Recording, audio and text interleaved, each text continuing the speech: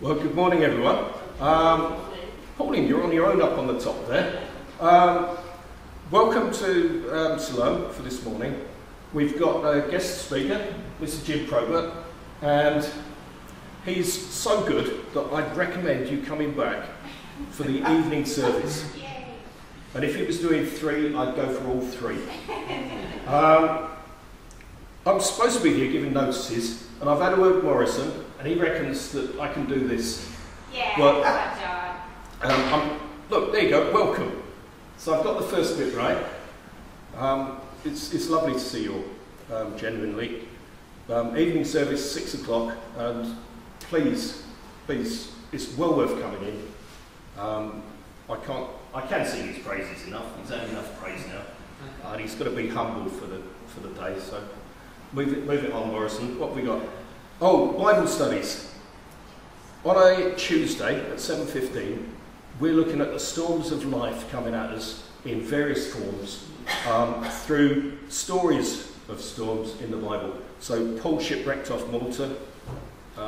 He survived, but I don't think it was a great time for him. And if you want to come and just share some of your thoughts on the storms in life, this is a great opportunity to do it, along with some biblical connection, so you can see where God fits into that plan. Prayer meeting, Wednesday. Again, storms of life, but sometimes we've got things we need to just say thank you to God for. As a church, that's a family, that's a body that shares things in common. And we're here to encourage each other and also to share in our sorrows and our joys. So prayer meeting Wednesday, 7:15. Forget-me-nots, even if you're not of an age where you have to go there or need to be there, pray. They're part of our community, the people who care for the elderly. But think of the organisations within the church and the events and activities that we're connected with. Ladies' Bible study, 2 o'clock on Fridays. Now, the next one up there is this thing on the 29th. And I don't do Welsh, but it's bilingual. So if you want a smattering of how to do a bit of Welsh, part of an international weekend, but on that Friday specifically, 2 o'clock, with tea, coffee, maybe Welsh cakes, highly speaking, that would be fine. That weekend, just be part of it. Where you think, I'll tell you what, I can come on down here and just enjoy some of what's happening over that weekend. And again, pray. Because, there you go, an international meal on Saturday night. That would be fun to go to. Who knows what nations we've got that can provide food. We moving on? Right, 24th, communion. As I said to Morrison, that makes us fortnightly now, but that's just the way that the services are working out with people available and things happening. The food bank, you'll be aware that prices are rising, that people are struggling, and if you've got the opportunity to be part of a loving community, go for it. It's not the only way you can show God's love to some of the people around us, but it's a great way of doing that. If you've got a car and you're available to give somebody a lift, then why not? But if you don't know who needs a lift, or if you need a lift and you don't know somebody with a car, that's a connection you can make. Just talk to one of the deacons. I'm one of them, Mike Buckle, Morrison, Janet. I'm probably missing out people here. Sue John's probably in the mix. But if you want a lift, or you can offer a lift, talk. Because I'm sure over the summer some people aren't going to be available that you'd normally rely on just to get to church. And the Ukraine. It's an ongoing situation with, I think it must be thousands, if not the best part of 1 million people displaced by now. And the very little that we can do goes a long way to people who are desperate and homeless, have got no stuff. So the Romanian Aid Foundation, Romania on the border of Ukraine, where some of the refugees will be finding themselves in the first instance. The people that are there were already needing aid, just as a country. So to extend their love to other people is really quite special. Talk to Morrison again about that. Is there anything else, Morrison? He's nodding his head in a sort of negative way, so I'll leave you with Jim. Enjoy yourself.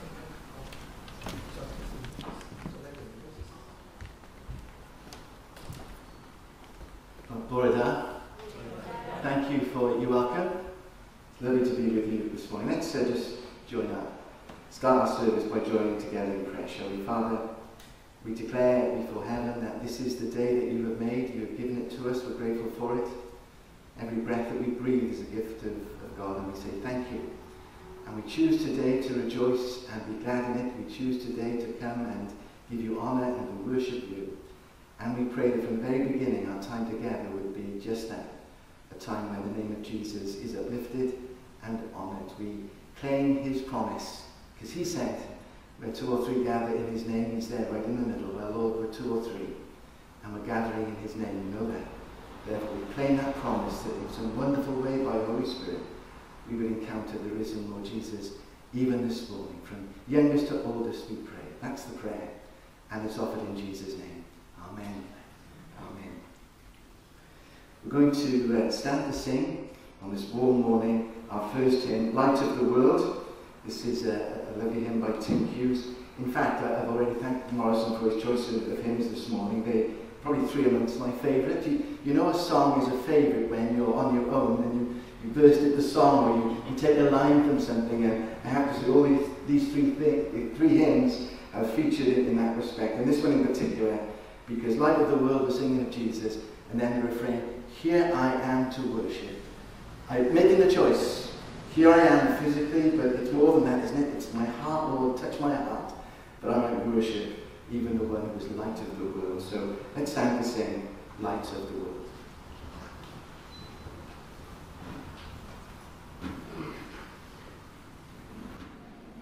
Amen.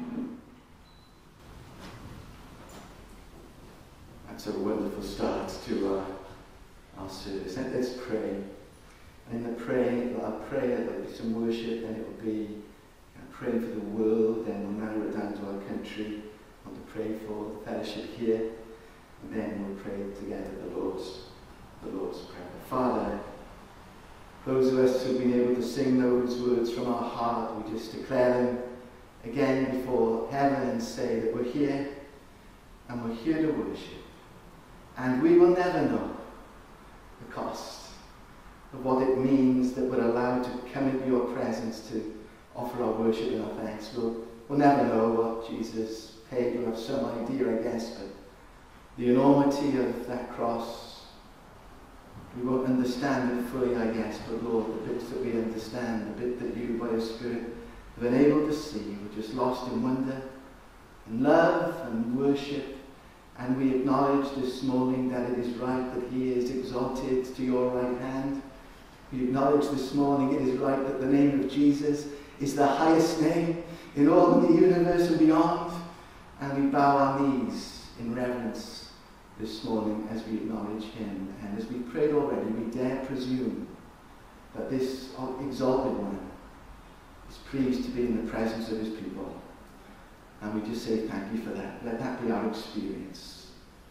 Lord, we look down at this world, or we look at the world, you look down on it, and oh Lord, what a mess we continue to make. Man's anger, ugliness, hostility, outrageous acts of wickedness against others. And Lord, oh Lord, we think of Ukraine, we think of other areas in the world where there is conflict and greed and wickedness.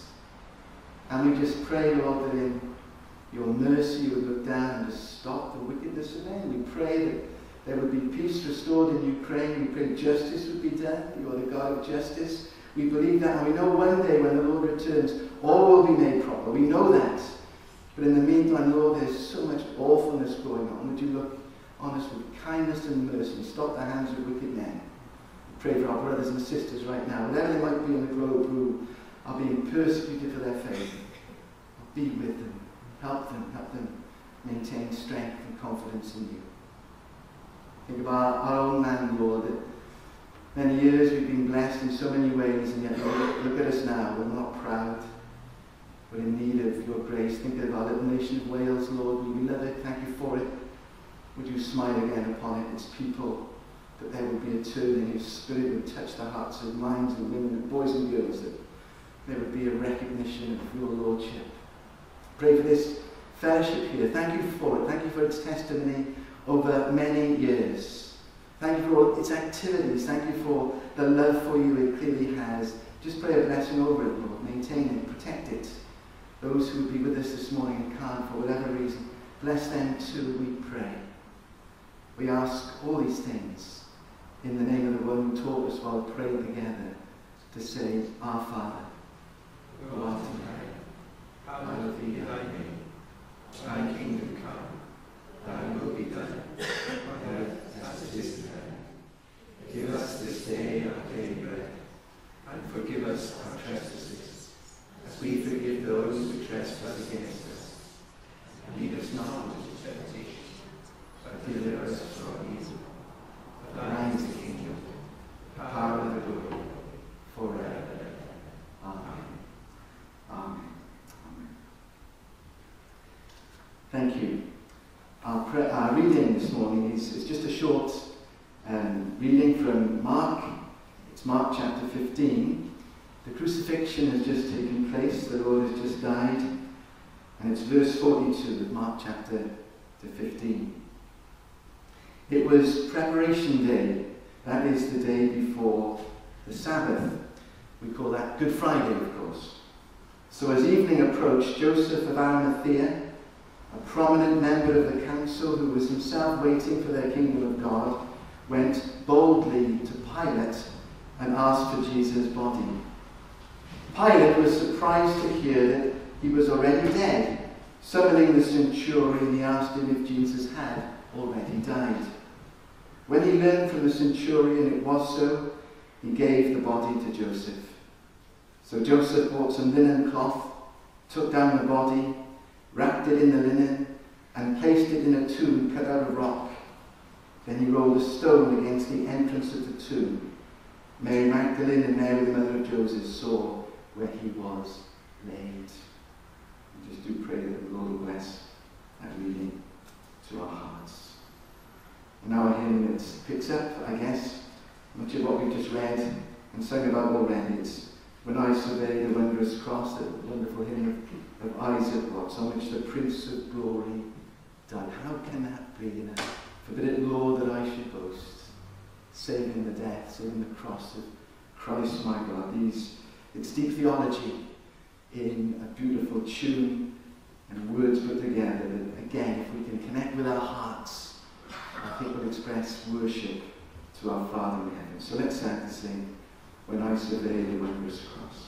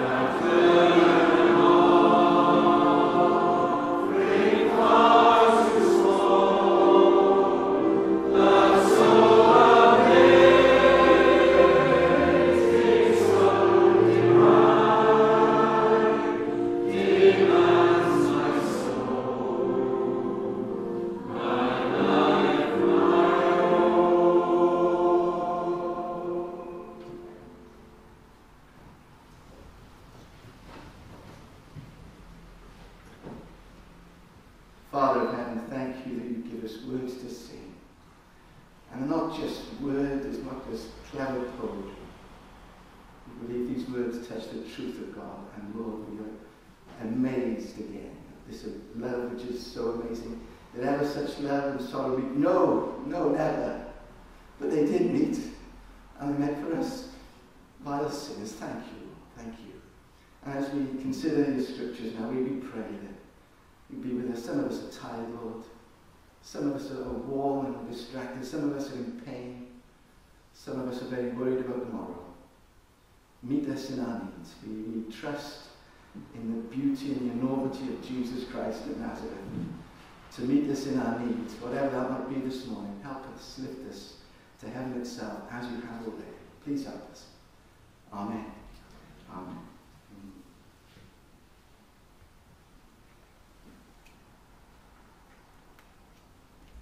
Sorry, I guess I'm the only one who has the option to go forward. It does get very warm up here, just to let you know. The story is told of a young man who played in North America. He was an American football player. And he played in the college system, which is very big in the States. He was never quite good enough to make the first team. He was very conscientious. He turned up to every training session. They put him in the reserves now and again, but he was never quite good enough to make the first team. He was a coach's dream because he never complained. He was always there at training, always gave his all, but he never quite had it. He was never quite good enough. The coach was aware that sometimes when the lad played, there was a man there watching, so he guessed it was his dad, but nevertheless he was very surprised and saddened when the young man came to him on one occasion and said, "Coach, I'm not going to be able to train for a few weeks. My father has died suddenly and I need to be away and sort things out." And the coach, of course, fully understood. You do what you need to do. You take your time. And he expressed his commiserations. A couple of weeks later, the young man was back in training and as ever, fully committed, totally committed to the training session, never quite good enough. At the end of the session, he went to the coach and said, "Coach, you've got a game on Saturday, haven't we, the first team?" "Yes," says the coach, "that's right." The young man said, "I've never asked you this before, but put me in the team. Put me in the team." And the coach said, "Man, I love you. I love your attitude. I love your commitments. But you know as well as I do, you're not quite good enough. I can't, in all honesty, ask someone else to stand down and make way for you. I'm sorry." The young man said, "I know that, coach," he said, "but put me in the team. If I'm not the best player after 10 minutes, just take me off." Well, the coach put him in the team. You can kind of guess what's coming. He wasn't the best player after 10 minutes. He was the best player after the whole game. No one had seen him play like this at all. The man who he'd replaced said to the coach, "You did the right thing putting him in." At the end, the coach went up to the young man and said, "Wow, what a game." He said, was that for your dad?" "Well," said the young man, "kind of. You see, my dad was blind. And today is the first time he's seen me play. And I played for him." Now listen, I don't want to discuss the theology of whether people died. That's not the point. The point is this. If you think something, if you believe something, it influences what you do. It's right, isn't it? If you think something, believe something, it influences what you do. Jesus said, "Out of the overflow of the heart, the mouth speaks." And we're going to consider someone who thought something of Jesus. Because in the end, what you think of Jesus will influence how you are, your whole life. And we're going to consider someone who had a certain view of Jesus and who acted upon it. But first, I want to share a story that I shared in 2014 from this place. And if you remember it while you were here, and secondly, well done, you remember it. But it does fit with what I hope to say over the next few minutes. It was our lad Geraint, our eldest boy, was 6 and he'd just gone to a birthday party and it was held in something called Jungle Jim's Jumping Bonanza. It sounds very grand, and it was. It used to be, well, Laser Zone is now, so it's in Park Towie. That's where it was, and the party was amazing. In Jungle Jim's Jumping Bonanza, there were climbing frames and trampolines and ball pools, and it was everything a 6-year-old would want. So as he left, full of the joys of a wonderful party, the party finished the way all parties should finish, with a party bag, and also as a special bonus, a gas-filled balloon, a balloon on the end of a piece of string. What a way to finish a party. As they're filing out of Jungle Jim's Jumping Bonanza, the little girl in front let go of a piece of string, and the gas-filled balloon did what gas-filled balloons do. It floated up. And the ceiling wasn't quite as high as this ceiling, but it was quite a high ceiling, and the mum of the little girl turned to the tracksuit-clad Jungle Jim assistants, and they jumped and tried it, couldn't get it. You might begin to see where this is heading. And in desperation, she kind of turned to me. I was next in line, and I jumped, and of course I missed it. But I had a second go, and whether there was a gust of wind from somewhere, but I kid you not, I hung mid-air, like Alan Wynne-Jones, and I was able to get the piece of string and returned it to the little girl. There was kind of applause from the parents who were around. My little boy's face, well, his jaw was just totally agape, and I must admit, I felt quite pleased with myself. It's one of the reasons I'm telling the story now, if I'm really honest. But as we left then to go to the car park tower, I felt something I hadn't felt for a while. My 6-year-old had come to the conclusion that being seen in public holding hands with your dad was not a cruel thing to do. And on this occasion, I felt his hand reach for mine. And I knew what he was saying. He was saying, "Dad, it doesn't happen very often. But you've done something, and I don't mind on this occasion. Who knows that we belong together?" We like to be associated with winners. We like to be on the winning sides. And we like to dissociate ourselves from failure. You know the Max Boyce story. He might have been about 6. I'm not sure whether it was a nationalised effort, but it was an iced effort. He learned a wewe, a squirrel, a wewe. And he's on the stage, a wewe. And he says that's all he could remember. Everything else was gone. And his mum's in the audience, and someone next to his mum says, "Hey, Mrs. Boyce, isn't that your Max up there?" And apparently she said, "No," she said, "I've never seen him before in my life." We like to be on the winning side, we like to be linked with success, and we like to avoid the thought that we're losers. It's part of our makeup. That is why I am drawn to people who make a stand, even though it seems to be a silly one, or one that's against the flow, or one that's going to invite ridicule, or one that just seems to be plain wrong. I admire those people. I admire this young man called Daniel Yoreth, who sadly died at the age of 15. Daniel Yoreth was the son of Terry Yoreth, former Wales manager. He managed the Swans, managed Cardiff City. They played in his time as well. His young son died suddenly of a rare heart disease. Daniel Yoreth, younger brother of Gabby Logan, the excellent TV presenter. Terry Yoreth was devastated by the awful news, and he wanted people to know the kind of young man his son was. He said, "I'll tell you a story about my son, so you'll know what the kind of lad he was." It was the day after Wales had gone to Eastern Europe, and I think we lost 5-0. It was the bad old days, and so things had not gone well. Terry Yoreth lived in Leeds at the time, so they'd obviously flown back, and the next day, as Terry Yoreth was kind of licking his wounds, I guess, Daniel's son shouted goodbye as he went off to college in Leeds. And as he looked out the window, Terry Yoreth noticed that his son was wearing the full Wales tracksuit. And Terry Yoreth said, "Look, this is Leeds. This is a few hours after Wales had taken a real hammering.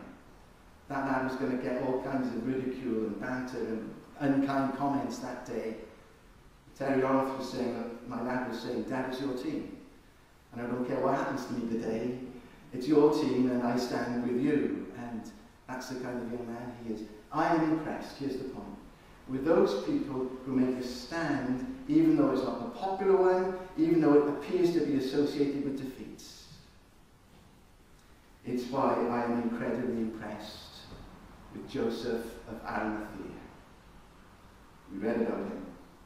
I am drawn to this man. You know, we don't know an awful lot about Joseph of Arimathea, and yet here's a remarkable thing. It's rare in Scripture, certainly in the Gospels. He is mentioned in all 4 Gospels, and he's mentioned by name, and the same incident is recorded in all 4. We don't hear about him before, and we don't hear about him after. It's almost as if there's a movie, and he comes on, does his thing, and then goes, and we never hear about him again.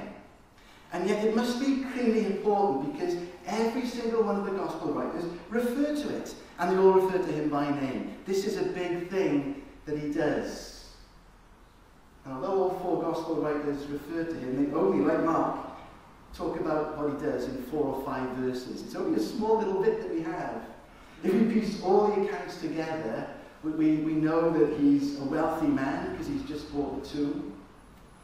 He's an influential man because he's a member of the Sanhedrin, the Jewish ruling council. So he's part of the ruling elite, if you like, the establishment. So he's a man of prestige and position as well as wealth. Oh, and we also know he's a disciple of Jesus. John gives this detail. He says he was a secret disciple because he feared the Jews. So here's a man, Joseph. He's an influential man, a wealthy man, a significant man. He's a follower of Jesus, but he's keeping it quiet because, well, he's got a lot to lose, let's be honest. If they go for the main man, they're going to go for his followers afterwards, sure as eggs. He's got a lot to lose. We know what he does, which is quite beautiful. He goes boldly up to Pilate and asks for the body, so he was there at the crucifixion, and the body is taken and placed in his own tomb. All four gospel writers, I repeat, refer to this story. A secret disciple. But he's not a secret disciple anymore. Not now he's boldly gone to Pilate. Not now in full view of everyone. He's taken the body and cared for it. His secret has been kept, but it's now out in the open. And you're thinking, why? Why now? You see, I think Joseph thinks it's all over. I don't think he anticipates resurrection. You don't kind of give your tomb up if you're thinking it's not going to be used for long. And I think he thinks it's all over. And yet, at this moment, he boldly goes to Pilate. All of a sudden, his secret is a secret no more. Imagine his enemies rubbing their hands with glee. He's a politician. He'll have had enemies. And they're rubbing their hands with glee. The fool! We've got him now. We've always had our suspicions. But we can go for him now. We've got the main man. Now we're going to go for some of his followers. The fool. He's let the cat out of the bag. We'll get him now. Imagine his friends. Joseph, just don't do it. It's a secret. We didn't know. We're not telling anyone. Your secret is safe with us. Look, it's a shame. You backed the wrong man. It happens. You thought he was Messiah. Well, clearly he wasn't, because this is not what happens to Messiah.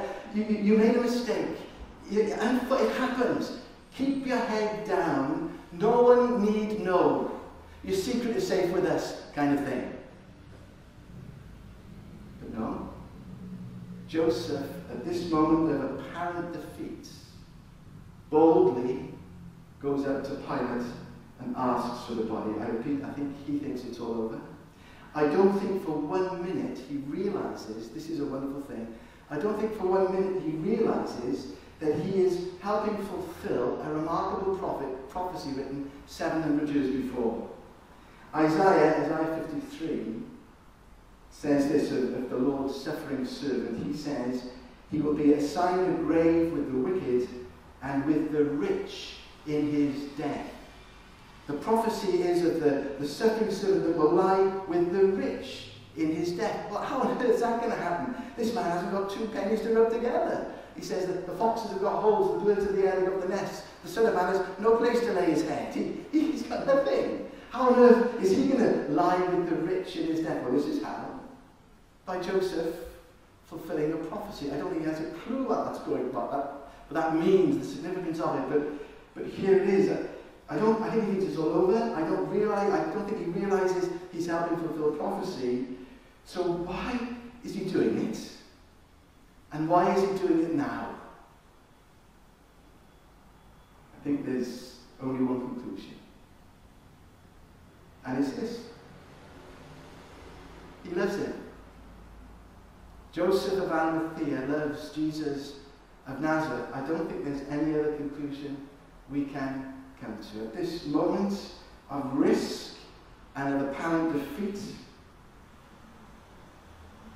he loves him. He loves him, and people will do what they think or what they believe about someone. And here, in this amazing act, he demonstrates his love for Jesus. And I've got to say that for me, it's very challenging. Because Joseph reminds us really that when all is said and done, we can complicate things as much as we like, and we do, and we love to do so. When all is said and done, what counts is loving Jesus. You can have a doctorate in theology. You can be the Archbishop of Canterbury, the Bishop of Rome.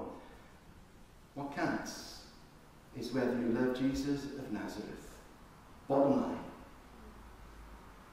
Remember, Peter denied Jesus 3 times.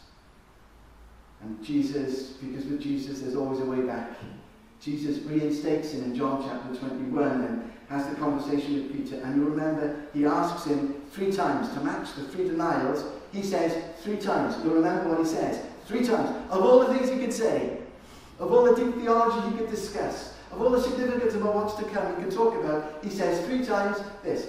Do you love me? He says. Do you love me? Do you love me? When all is said and done, Joseph reminds us, when all is said and done, bottom line, do you love him? Your theology could be brilliant. Your heart will be as cold as ice. Your theology might be a little bit off. Do you love him? Bottom line, Joseph reminds us of that. And Joseph does something else. He shows us what loving Jesus looks like. You see, it's not just something that we internalize. It's not a gooey feeling, is it? I mean, feelings are part of it for sure. But it leads to action, agape, sacrificial love, that whole idea of choice. And Joseph shows us what loving Jesus looks like. It's bold and it's brave. Doesn't count the cost. Takes a risk.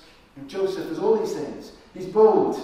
He doesn't count the cost to himself. I don't care what happens to me. I will not have that body spoiled anymore. That's what he does. This act of love. I don't care what happens to me. I will not have that one spoiled anymore. And he cares for him. And he takes a risk because he might have trouble ahead.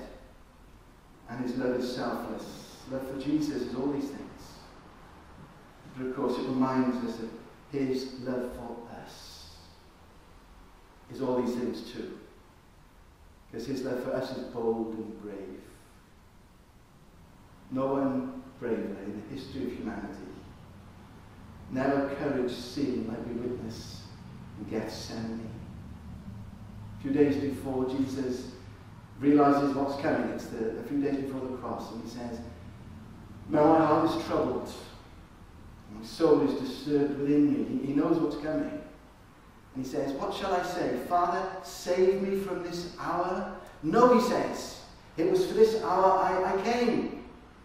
So he says, "Am I going to pray to be saved?" No. And yet a few nights later, that's exactly what he prays. "Father, save me from the cup. Let it be another way." Comes to that place of sacrifice and of courage and of yielding. "Father, your will be done." Never courage like this man. Never love as courageous as this love. And his love doesn't count the cost. Jesus said the Son of Man came not to be served, but to serve. And to give his life as a ransom for many. Paying, there's a price to pay, you know that? Peter says, you know it's not with perishable things such as silver or gold that you were redeemed, bought back. No, it was with the precious blood of Christ. I've shared with you before how I get nervous on Saturday morning in Tesco and it's time to pay for the groceries, and it's all on card, isn't it, these days, and get nervous because you never think it's going to work, expect the doors to lock, the police, the siren, stop that man kind of thing. And ironically, my card didn't work yesterday. The contactless stuff, it wasn't working, so I had to use the PIN. Of course, I haven't used the PIN for such a long time. And, it's stress until 2 words appear on the computer. Transaction complete. Transaction complete. Off to the car before they change their minds. 3 words. It is finished. Transaction complete. Price, sin, the whole world is taken on this man's shoulders, and it is complete, it is done, dear friends. You know that this morning, don't you? Those who struggle with sin. Sin is dealt with. I know we have the business of holy living, absolutely, but even then we come in confession before him because of the cross. His love doesn't count the cost. He thinks we're worth it. We might disagree, but his opinion is fixed. We're worth it this one. His love doesn't count the cost. It's bold and it's brave. and his love takes an incredible risk. It seems strange to talk about God in this way, but God loves the world, we know that, and yet he knows that in our freedom of spirit, by and large, we turn away. He came to his own, says the scripture. His own received him not. He knows that full well, but he comes anyway. And to those who did receive, he gave the right to become children, sons and daughters of the living God. He's outside Jerusalem, isn't he? Oh, Jerusalem, Jerusalem, how I long to gather you as a hen gathers her chicks. But you were not willing. You see, love can't impose itself, can it? I can't force you to love me. It doesn't work that way. Love makes itself vulnerable. Even God's love makes itself vulnerable. And Jesus' love, just as Joseph made himself vulnerable, just the love of Jesus likewise is vulnerable in this sense. We can accept or we can reject, and you know that most will reject. Still he loves. Still he's seeking the lost. His love takes that risk. And just like Joseph's love is selfless, so the love of Jesus to us is selfless. Says Paul in Philippians, he made himself nothing, taking the nature of a servant. He humbled himself to death, even death on a cross. His love is selfless. It's not about him. It's all about us. And therefore, says Philippians 2, God has exalted him to the highest place. And we say amen to that. The love of Jesus is bold and it's brave. It doesn't count the cost. It takes a risk. It is selfless. And I find it utterly compelling. You do know, don't you, that he's not ashamed of you. You know, again, it was a little bit awkward at 6 that he's seen with me, but he's not ashamed of you. He knows you through and through, and yet he's happy to stand with you. He knows the hairs on your head. They called him the friend of sinners. And they meant that as a real insult, didn't they? It was, don't you know the kind of people you're mixing with? Don't you know the kind of woman she is, the kind of man he is, a tax collector, prostitute, whatever else it might be? Call yourself a religious man? Good gracious me. Don't you know who you're with? Oh, you knew full well who he was with. That's why he came. And the friend of sinners, which was meant as a great insult to many of us over the hundreds of years, has been a great consolation. Thank you, Lord Jesus, that you're not ashamed to call yourself my friend. He's not ashamed of us. That's not to make light of our sin. It's to make everything of the cross is what the cross is all about. So Joseph of Arimathea reminds us that when all is said and done, it's about loving Jesus. You can complicate it as much as you want. It's whether you love him. And Joseph reminds us that the love that Jesus has for us, it's just so amazing. It's bold and it's brave and it's selfless and it takes a risk and it doesn't count the cost.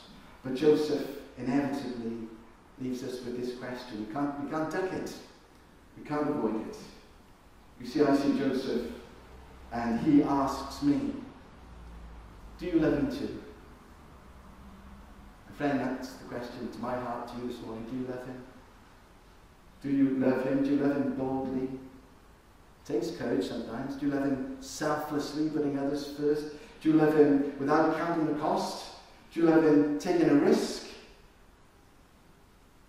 It's easy to become guilty at this moment, actually, because we all know, the warmest of us with hearts that are aflame, we all know we don't love him enough. We know that. It's easy to slip into guilt. Teresa of Avila says this. God, she prays, I don't love you. I don't want to love you. But I want to love you. Do you see what she's saying? She's saying, Lord, I'm starting from a very low base. I know that. Move me on. Move me closer. Help me. And I think God will do something with a prayer like that. We all know our deficiencies of love. Absolutely. Lord, move us closer. C.S. Lewis very helpfully said, I think, he says, don't worry unduly. Don't spend too long self-analysing. Do I love Jesus? Do I love Jesus of Nazareth? He says, do what someone would do if they did love him. You see, this agape love, this is action love, this is choice love. Do what someone would do if they did love him. Remember, what you think of someone influences what you do. If you know his love for you, if you've touched that grace and experience of his love, poured out in our hearts by the Holy Spirit, you will love him by the things that you do. I don't think for any of us that will involve taking a body down from a place of execution. I don't think so. I do think it will mean giving a cup of water to a thirsty person. I do think it will mean giving a loaf of bread to someone who's hungry. I do think it will mean welcoming a stranger in. I do think it will mean caring for the sick. I certainly believe it means you will forgive those who are opposed to you and who have hurt you and who have harmed you. And I think it will mean praying and loving your enemies, those who hate you. That's what he said people will do if they love me, obey my commands. And you will love each other, you will worship. Let me remind you of the minister on Chestnut Street. A minister on Chestnut Street, Philadelphia, USA, noticed a homeless man coming towards him. He was filthy and his beard was caked with rotten food. He was holding a cup of coffee and the lip of the cup was dirty. Staggering up to him, the tramp exclaimed, "Hey, mister, you want some of my coffee?" The pastor really didn't, but he thought it was the right thing to do, so he said, "Sure, I'll take a sip." When he handed the cup back, he remarked, "You're generous giving away your coffee." Looking at him, the tramp replied, "Well, it was particularly delicious today, and I think if God gives you something that good, you should share it." The pastor continued, "I figured I was being set up, and it would cost me $5. So I asked him, "Is there something I can do for you in return?" The man answered, "Yeah, you can give me a hug." To tell the truth, said the pastor, I was hoping for the $5 option.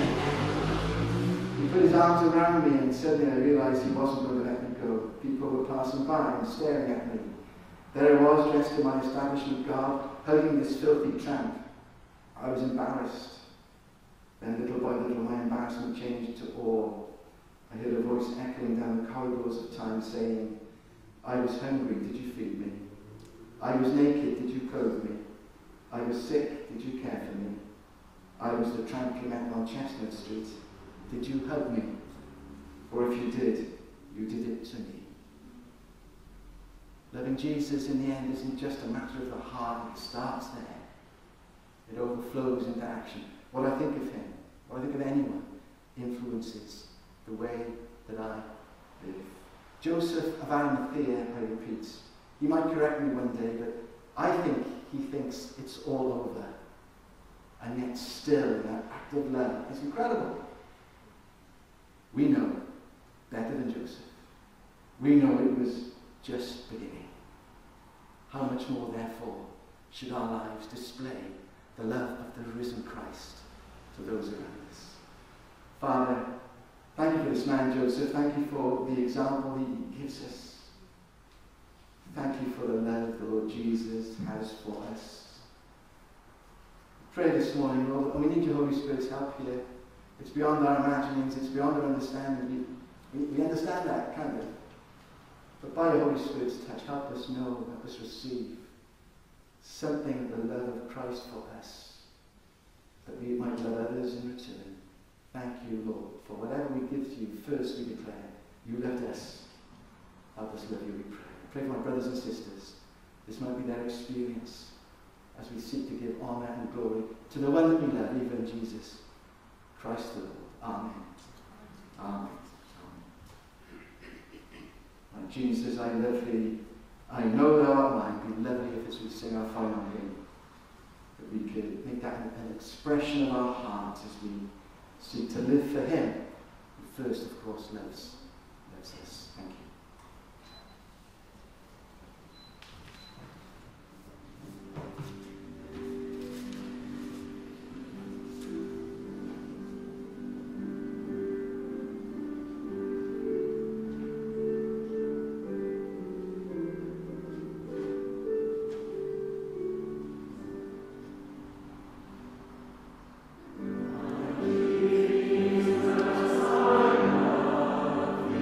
I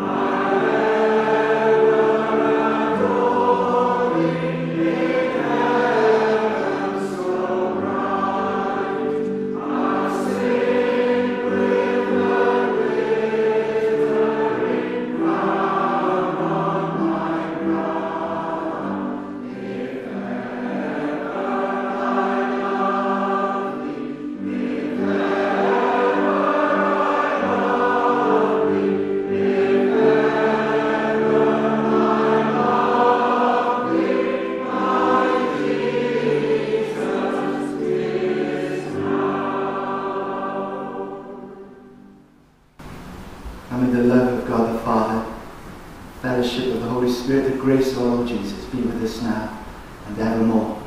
Amen.